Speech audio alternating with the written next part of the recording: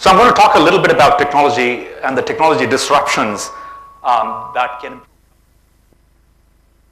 giving way to tablets and smartphones, mobile devices. But more importantly, the user interface is changing. Keyboards and the mouse are giving way to other kinds of interactions. I don't know, for this audience, maybe the mouse is an extension of your hand, sort of as it is for me, but for most people, it's a pretty intimidating device, right? So when you come to these new devices, you have voice, you have touch, you have gestures. And why is this important for a country like India, for developing economies? That's because it can bridge the literacy divide. People who don't understand English or they can't read, they could still be able to interact with these devices and do useful things.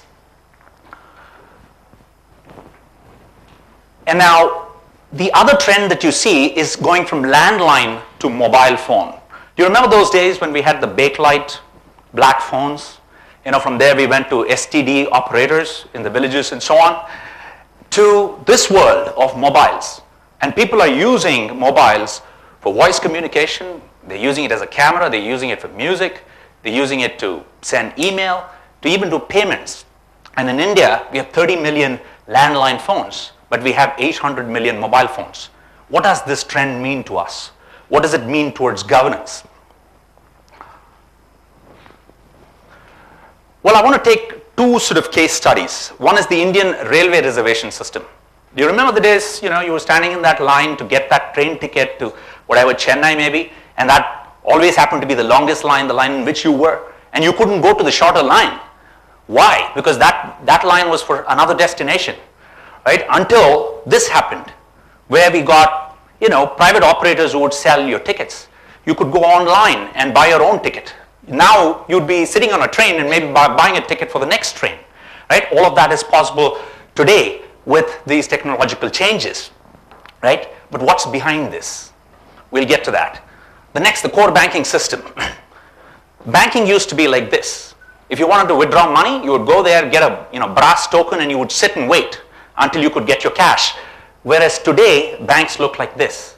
You go to someone behind a computer, and you are able to do withdrawals, deposits, transfers, and so on. You have things online. You can do it at the comfort of your home, on an ATM machine, on mobile phones. Things have changed rapidly. So the question is, what is behind this? What are the technology trends that are behind this? And can we use that for better governance, right? Now, here's what I call architecture of good governance. In fact, you could even call it the architecture to reduce corruption, right? Now, the manual process, let's say it was the railway reservation counter, it could apply to city governance, it could apply to state levels and so on. At the manual process, you had a register book and you had a person. That person was almost like a gatekeeper to that information. If you wanted a kata, if you wanted registration done, you had to go through that person. It's locked within the four corners of, four walls of that department or room. So that was cumbersome, and obviously there were long lines, and it was painful to get work done. And next step was computerization, computerized processes, where you put a computer, but you pretty much did exactly the same thing. And frankly, it doesn't improve anything, okay? In fact, the rent-seeking behavior might have gotten a little bit more efficient, right? So in this situation, you have gotten some internal processes faster, but you actually haven't moved things far enough. Now you go to the next step. If you were to take all of this disaggregated data, if there are zonal offices in the railways which all had information only about trains moving from X to Y, but not all the 10,000 trains that the Indian Railways runs, imagine if all that data were to be moved to a centralized location, right? And you created this data repository, and then if you were able to actually standardize the processes in which this data would be not only collected but also used. And on top of that, now if you were to build devices and technology that people could use at the other end in the field, online reservation, railway reservation counters could go live because they would connect to the network and they would be able to get you tickets from any point to any point. Earlier, because the book was trapped in a particular railway station or an office, you couldn't buy a ticket from A to B. If you're sitting in Bangalore, you had to buy it only to a certain number of locations within a certain quota. Whereas if it's in a centralized system, you could pretty much buy from any place to any place, and that's really what has happened. And now you can next outsource this to private companies, which is tour operators who can do the same service because they're connected to the same network. You can go ahead and do this at the comfort of your own home or office.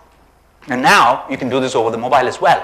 So what has happened is when we take disaggregated pieces of information, which are not in standard form, when you put standard layers around it, ensure that it gets aggregated and secured, and then you have different ways to access it, suddenly it opens up improved governance, right? Improved service delivery.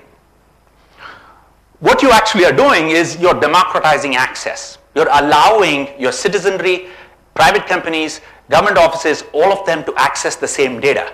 They can access it anytime, anywhere, with any device. And very importantly, both the creator of the data and the consumer are looking at the same system, right? We'll come back to that.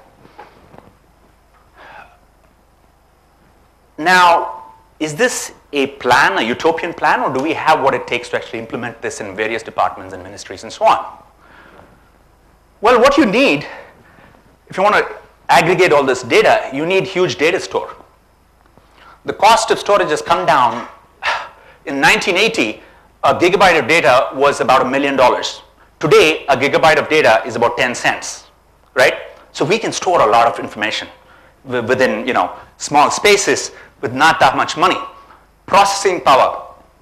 Talking about Aadhaar, Aadhaar does about 350 trillion biometric matches every day. Okay, it's one of the largest such biometric systems in the world, and it's running out of a 5,000 square feet data center. So we can pack a lot of processing power in small space. Buzzwords you will hear are big data and cloud processing, right? It is there today. On the client side, we have these tablets and smartphones, right? Anytime, anywhere devices. And India, it is just spreading like wildfire. People are using mobile phones. My driver has, a nicer phone than I do, and he's absolutely comfortable with it, right? And thirdly, it's not enough if you have data there and people here. You need a network to connect it. And this is where the 800 million mobile consumers make a difference. The telecom operators have just covered the entire country with base stations today, and the network is pretty good. In fact, I keep going to the Bay Area. My mobile phones work a lot better in Bangalore than in the Bay Area, right? So and a lot of other parts in India too. So we have the network today. We have the client technologies and access, as well as the power to actually aggregate all this information and make use of it for better governance. So what does this architecture actually give you in the form of better service delivery and governance objectives? Both administrators and consumers, and the consumers of that data, use the same system. What this means is, I don't want the BBMP to sanitize their financial information and put it out as a budget report.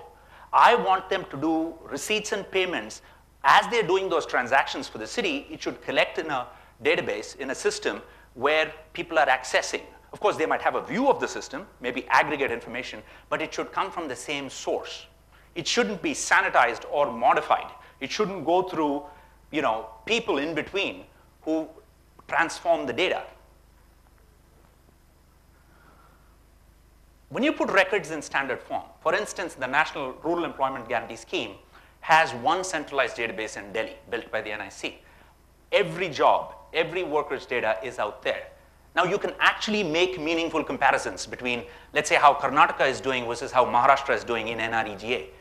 As opposed to if each one of us built our own system, now it's up to interpretation, right? And I'm sure Rukmini is going to talk a lot about that in the education space. Non-discretionary, meaning computers are completely dispassionate. They don't care which community you're from. They don't care, the color of your skin or if you slipped money behind the table. This is basically, they will provide services without favor or prejudice. So we need to get into that non-discretionary mode of service delivery. Transparency. Since we democratize access, that people can all get to the same system, Look at, for instance, the right to information. The Section 4 talks about suo motu disclosure. This is what is the implementation of the suo motu disclosure. We don't need to go asking people, can you please tell me about this, this, and this? You just go and access that data because they're also putting it in the same store. Accountability. Finally, see when, for instance, in the education space, the Rukmini is going to talk about, when data moves from schools to the DICE system, there's aggregation going on, and you see that there are gaps when it eventually gets to the center. Whereas, if every hop here is completely at the leaf node atomic level being stored in the same system, you can audit trail every transaction, and they are bound to be accurate, right? So, and lastly, in some sense, the most important, entitlement portability. The fact that I can't go to a different ration shop, I'm stuck to the same ration shop, gives all the power to the ration shop owner and none to me, right? If I'm able to go to a different shop, or if a farmer from Bihar moves to Delhi to be a taxi driver and his ration card actually works there, that's entitlement portability. And as a government, I think we need to honor these schemes that are out there so that people can move around. 300 million migrant workers moving across the country.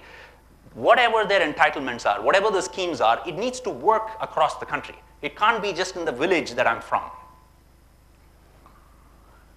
So let me talk a little bit about the Aadhaar project. I was heading the technology team here, and Aadhaar does only two things. It does enrollments, and then it does authentication, which is after you're enrolled, you check whether you are who you say you are when you go to the ration shop or the bank or the airport or wherever. Let's take this NREGA case again, and let's take this fellow farmer, Ram, who's from Madhya Pradesh, and what his ordeal is to collect his weekly payment. Ram starts his Thursday morning with a 6-kilometer walk to the bus stop, and then he takes a bus ride about 14 kilometers to the taluk headquarters. The reason is he doesn't have a bank in his village, and he needs to collect his NREGA payments for the week. It takes about 2 hours at the bank, and if he doesn't beat the 2:30 deadline, he comes home empty-handed. And on that day, he actually got his money. He comes back and pays a money lender at about 5% per month interest, and then he buys some groceries at a kirana store. Now, what is Ram's cost of this financial distance? The fact that the village doesn't have the bank and it's out there at the taluk headquarters. Instead of the 792 rupees he had to make that week, he lost that day. The opportunity cost of a wasted day is 132 rupees. He lost 28% of his income, right? And how do you solve this? Ram, of course, wants to withdraw cash in his own village, in his own neighborhood, like we all do, right? So what he does now, with the help of Aadhaar, he's able to go to a kirana shop in his own neighborhood, in his own maybe around close to his house, and this lady who's running the kirana shop has now a device called the micro ATM. This is nothing but a little small smartphone with a fingerprint scanner. And he enters his Aadhaar number and puts his fingerprint and say he wants to withdraw some cash. She starts this transaction which goes over the mobile network. See, this was not possible about 10 years ago. The mobile networks did not carry data from our villages. Now we do, right? The CBS system of the merchant bank is centralized. So it does not, you don't have to go to the branch. It doesn't have to hit the local branch. It goes to the national payment switch, which in turn goes to Aadhaar, and it authenticates Ram to ensure that it is indeed Ram who's withdrawing money from Ram's account, right? And of course, it checks the bank that Ram's banking with, and then the debits and credits happen for 300 rupees, comes back with a success, and Ram gets an SMS if he's got a mobile. And of course, the 300 bucks in cash minus a small commission. Now, what made this happen? What made it happen was the Aadhaar system has aggregated information of all the people in a central database.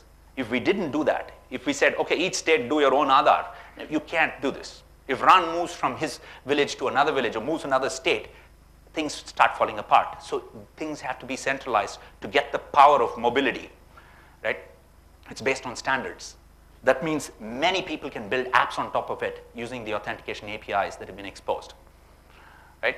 Now, on the field, on the other hand, standard devices and software choices of Kirana and bank. He can bank with anybody. He can go to any Kirana. He doesn't have to say, oh, this is SBI or this is ICI, and I can only go here. He can go pretty much anywhere like you would on an ATM machine.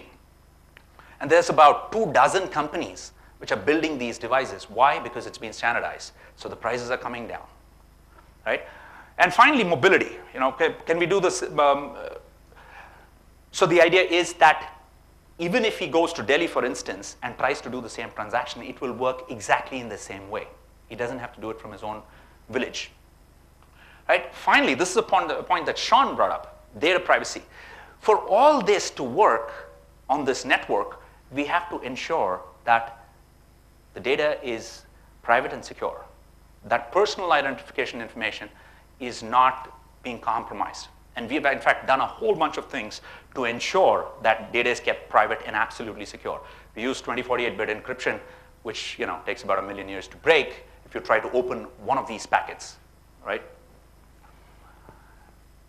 So Aadhaar uses the same sort of architecture of this, for better governance as I sort of outlined. So finally, in conclusion, so there are significant technology advances that we're seeing. I've just mentioned a couple of them. There's several that are happening that could actually impact us in a hugely positive way if we take advantage of them. We have to aggregate our systems through standards and data and processes. We need to distribute access to everybody. We need to democratize it and ensure that everybody can access these systems. Railways and banking, and now more recently Aadhaar, is an example of this architecture being used for better governance. Thank you very much.